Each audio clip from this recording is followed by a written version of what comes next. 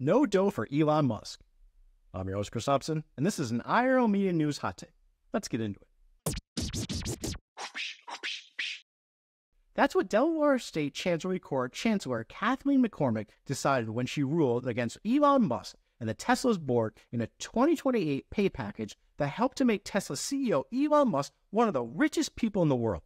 In her ruling, she said that Elon Musk and the Tesla board bore the burden of providing that the compensation plan was fair, and they failed to meet that burden. And we're talking about some serious money here, people. The Tesla board in 2028 awarded Elon Musk an insane $55.8 billion pay package in a series of 12 tranches of stock options, which totaled $303 million split-adjusted stock options with a sweetheart deal allowing him to exercise those stock options at just $23.34 a share when Tesla stock was trading around a range of $18 to $20 a share.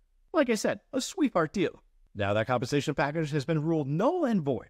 How did Tesla's board justify awarding Elon Musk this insane compensation package? They argue that Tesla's market cap was valued at $54 billion at the time of the pay package was approved.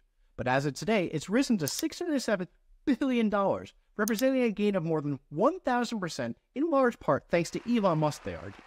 How did we get here in the first place?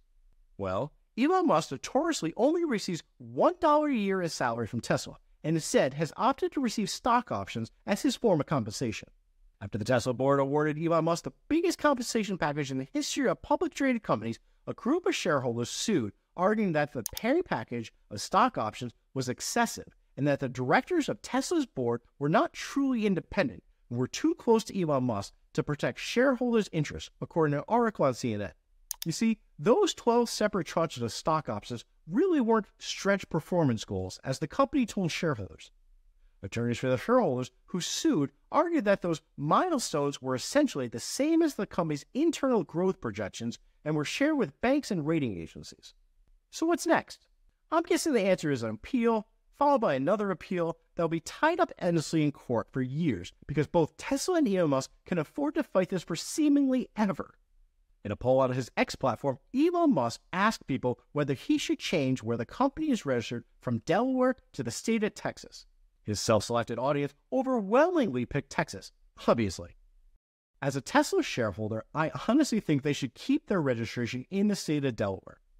The state of Delaware has one of the highest ratings for protecting shareholders, but that doesn't look to be like what Elon Musk actually wants out of this. He wants to be a czar of all of his companies and do whatever he wants, irregardless of what shareholders want.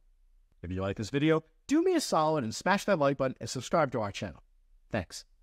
I'm your host, Chris Thompson, and this has been an IRL Media News Hot Take.